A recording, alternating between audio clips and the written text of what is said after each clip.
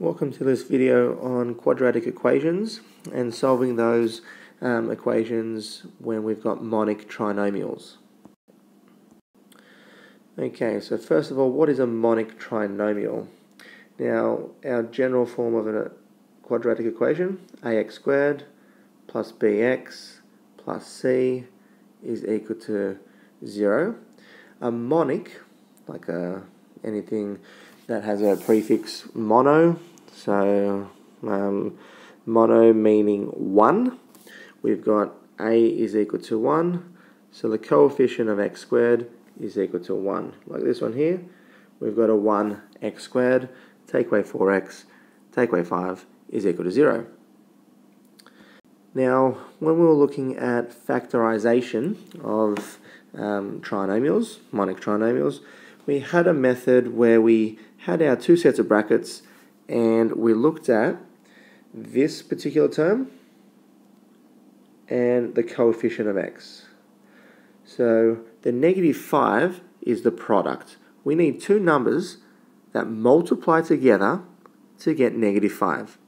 So this is the product. This guy here is the sum. So -4 is the sum. Those two numbers that we're trying to figure out, they need to add up to -4. I think it's easiest to look at the product to begin with. So how can we multiply two numbers to get a 5? Now when we have prime numbers, like 5, it's quite easy. So we have a 1 and a 5. But sometimes we have to look at the positive or negative cases.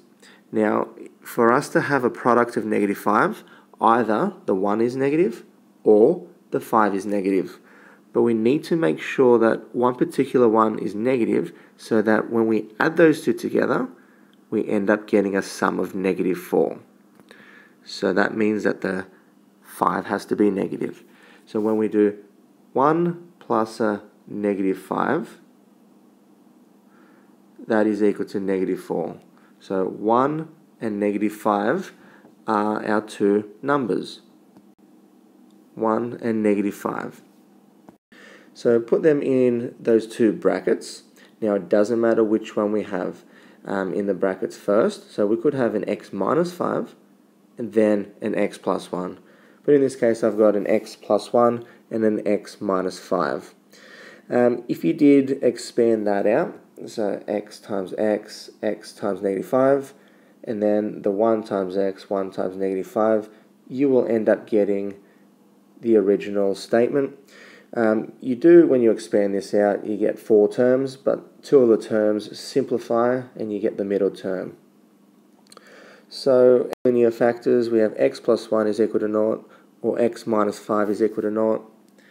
That 1 over to the other side becomes a -1. This -5 to the other side becomes a +5. So we end up getting a -1 or a +5. And here are our two solutions, -1 or +5. As a quick verification, substitute both of those numbers into the original quadratic equation to make sure that they work.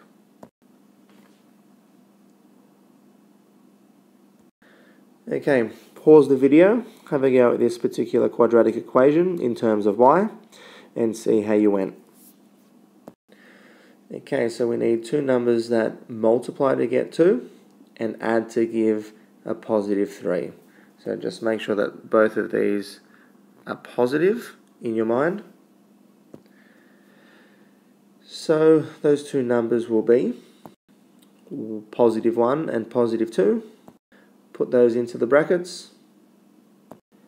So we end up getting y plus 2 is equal to 0 or y plus 1 is equal to 0. This over to the other side becomes a -2. This becomes a -1. So we end up getting y is equal to -2 or -1. How did you go? Okay, pause the video, solve both of these two quadratics and see how you went. Okay. Question 3, you end up getting p is equal to -12 or +3. And question 4, you get y is equal to -4 or +20. Okay, thanks for watching this video on quadratic equations, and in particular monic trinomials. If you have any questions, feel free to ask. So thanks for watching.